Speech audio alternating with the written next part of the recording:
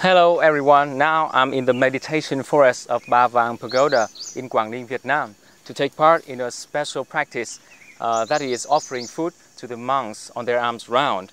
And in Buddhism, there are four great debts that we need to keep in mind and repay.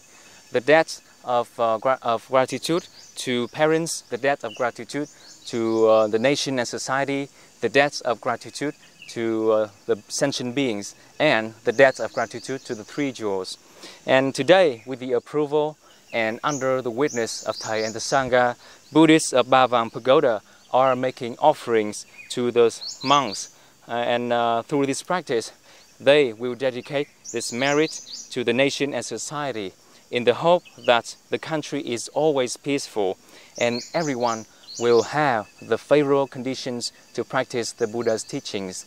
And this is according to the Sutra of 7 practices of no regression that the Buddha had preached. And now let's watch the special images of the Sangha of Ba Vang Pagoda going on alms round. And please incline your mind toward the gratitude of your nation and society. Let's go.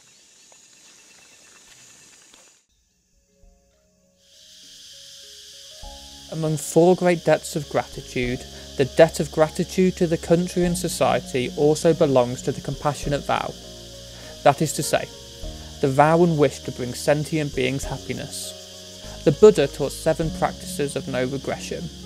Of all 7 practices, there is one practice that is not only the tradition in Buddha's time, but also brings lay Buddhists a lot of blessings. Namely, proper provision is made for the safety of monks, nuns, holy ones and arhats.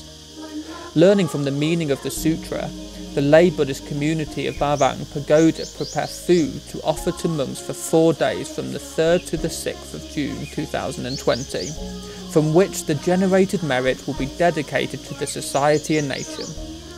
For the world will be peaceful if every country is peaceful, and then we will have better conditions to practice the Buddha's teachings.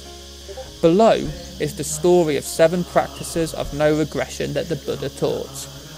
Thus I have heard. Once the Lord was staying at Rajagaha on the mountain called Vulture's Peak. Just then the king Ajatasattu Vedahiputa of Magadha wanted to attack the Vajrayans. He said, "I will strike the Vajrayans who are so powerful and strong. I will cut them off and destroy them. I will bring them to ruin and destruction." And King Ajatasattu said to his chief minister, Brahman Vasakara, "Brahman, go to the blessed Lord. Worship him with your head to his feet in my name. Ask if he is free from sickness or disease, if he is living at ease, vigorously and comfortably, and then say, 'Lord, King Ajatasattu Vedahiputa of Magadha wishes to attack the Vajrayans,' and say, 'I will strike the Vajrayans, bring them to ruin and destruction. And whatever the Lord declares to you, report that faithfully back to me, for the Tathagatas never lie.'" Having had the state carriages harnessed, Vasakara mounted one of them and drove in state from Rajagaha to Vulture's Peak, riding as far as the ground would allow, then continuing on foot where the Lord was. He exchanged courtesies with the Lord, then sat down to one side and delivered the king's message. Now, the venerable Ananda was standing behind the Lord, fanning him, and the Lord said, "Ananda, have you heard that the Vajrayans hold regular and frequent assemblies?" "I have heard, Lord, that they do." "Ananda, as long as the Vajrayans hold regular and frequent assemblies, they may be expected to prosper and not decline. As long as the Vajrayans meet in harmony, separate in harmony, and carry on their business in harmony, they may be expected to prosper and not decline. Third, the Vajrayans do not authorize what has not been authorized already, and do not abolish what has been authorized. but proceed according to what has been authorized by their ancient tradition. Fourth, they honor, respect, revere, and salute the elders among them, and consider them worth listening to. Fifth, they do not forcibly abduct others' wives and daughters and compel them to live with them. Sixth, they honor, respect, revere, and salute the Vajrayan shrines at home and abroad, not withdrawing the proper support made and given before. Seventh, they make proper provisions for the safety of the Arhats, so that such Arhats may come in future to live there, and those already there may dwell in comfort. Then the Lord said to Brahman Vasikara, "Once Brahman, when I was in Vasali, I taught the Vajrayans these 7 principles for preventing decline, and as long as they keep to these 7 principles, as long as these principles remain in force, the Vajrayans may be expected to prosper and not decline. If the Vajrayans keep to even one of these principles, they may be expected to prosper and not decline, far less all 7. Certainly, the Vajrayans will never be conquered by King Ajatasattu by force of arms. Alms bowls of monks are blessing bowls of all sentient beings." Thay Truc, the abbot of Ba Vang Pagoda, says that although monks go on alms rounds to maintain their life, they help all sentient beings cultivate their field of merit. Under the abbot's guidance, the Sangha of Ba Vang Pagoda dwells in the forest practicing the Buddha's teachings, meditation, self-reflection, alms round. They eat 1 meal per day, only from their alms bowl, sleep in the forest, wake up at night for walking meditation, and adopt various Buddhist ascetic practices. This is the time monks begin their monsoon season retreats. Following the Buddha's birthday, during the monsoon season, monks and nuns peacefully reside in one place and devote themselves to their practice. Under the severe weather in Asian summer, the monks walk barefoot on the rough forest road, full of stones and thorns. The noble path is never easy to walk and stay, and all practitioners have to endure patience and overcome all challenges and hardships to achieve the supreme purpose, that is, perfect enlightenment.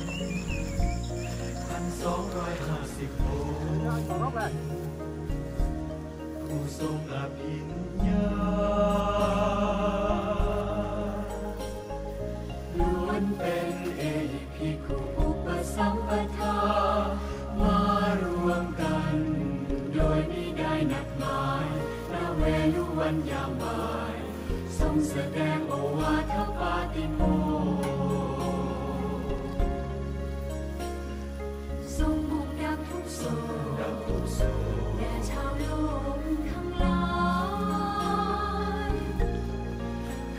เป้าหมายสู่พระนิพพาน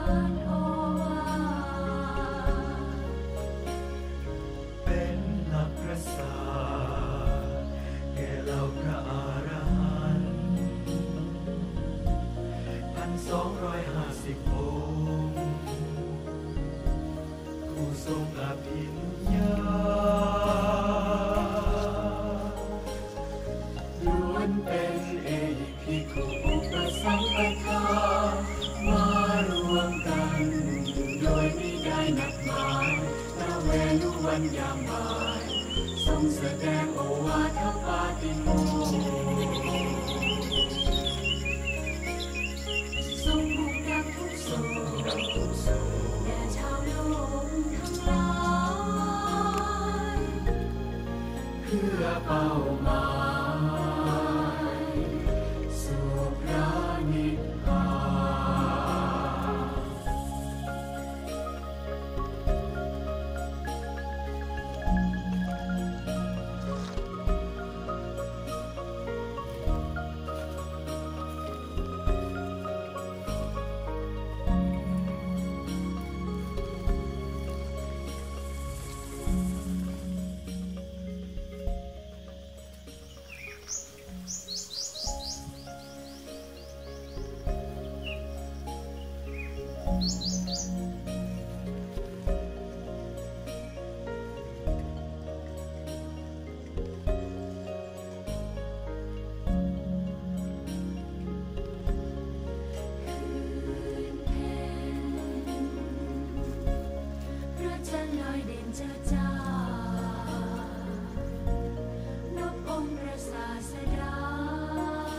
So you have seen the image of the Sangha barefoot going on alms round in the forest and felt the gratitude of the Buddhists to the three jewels. We hope that thanks to this cultivation program, our country and our world will always be peaceful and prosperous. Moreover, each of us will develop good minds toward the three jewels and practice the Buddha's teachings to repay the four great debts of gratitude.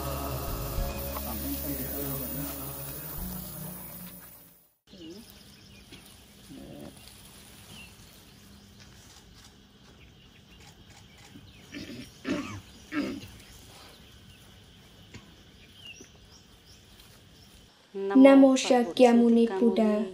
Dear Thay, we are Buddhists of Golden Daisy Club of practicing 6 occurences of harmony.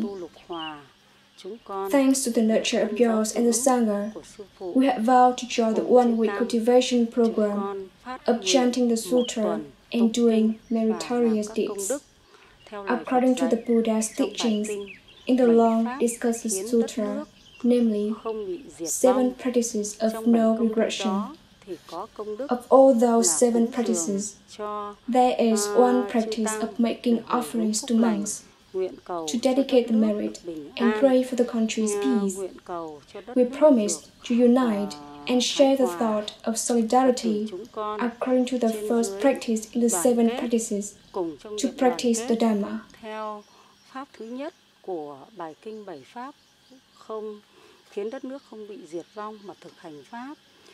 Today, you've been pleased to approve and receive our offerings.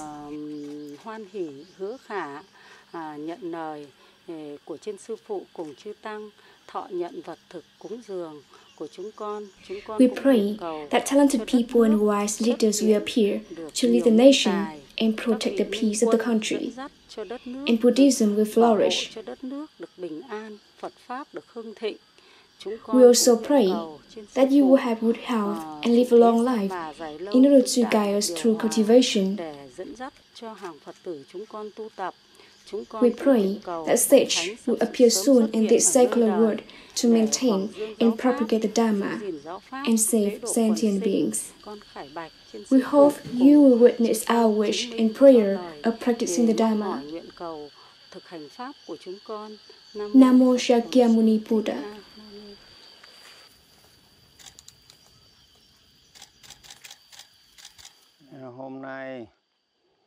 With an earnest mind of gratitude and aspiration for the merit of the three jewels, together with the mind of gratitude and repaying kindness, especially the mind of repaying the 4 great debts of gratitude, Buddhists of Golden Daisy Club, practicing 6 accordances of harmony under Ba Vang Pagoda, have sincerely vowed to attend the at-home cultivation program in 1 week and make offerings to the Sangha in order to pray for the country's peace and the appearance of wise leaders. You also pray that sages will appear soon in this world to help everyone save the country and propagate the Dharma. The Sangha sees that is a very good vow. Having learned, penetrated, and practiced the Dharma, all of you have actualized such a good vow to pray for the country's prosperity, which is very precious.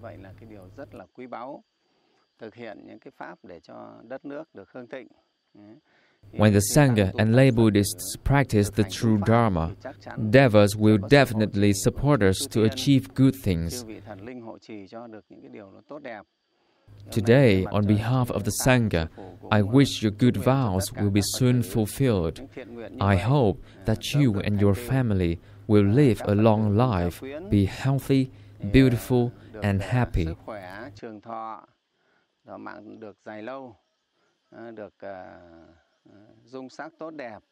And I also hope that you will be reborn into noble realms, especially have the connection to the true Dharma to cultivate yourself to soon attain liberation from the cycle of birth and death.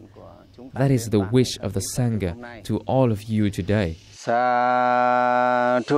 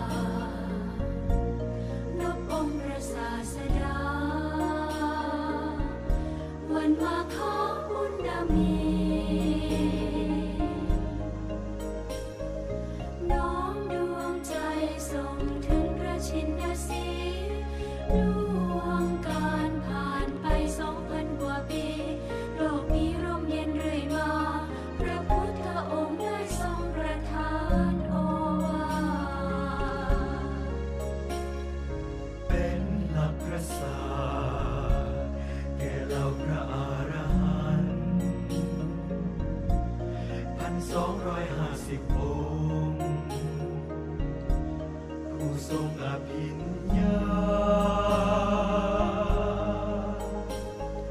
ล้วนเป็นเอหิภิกขุอุปสัมปทามารวมกันโดยมิได้นัดหมายณเวลุวันยามบ่ายทรงแสดงโอวาทปาติโมทรงมุ่งดับทุกโศกแด่ชาวโลกทั้งหลายเพื่อเป้าหมาย